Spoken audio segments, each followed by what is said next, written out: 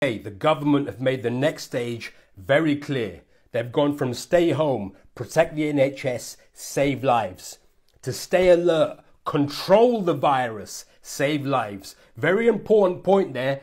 Control the virus by staying alert. You've got to stay alert now.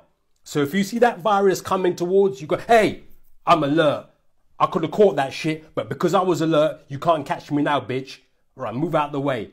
Also, if you see one of the BAEM groups, the government have said the highest at risk are BAEM groups, black and ethnic minority groups. So if you see one of those brown bastards coming towards you, move out the way, cross the road.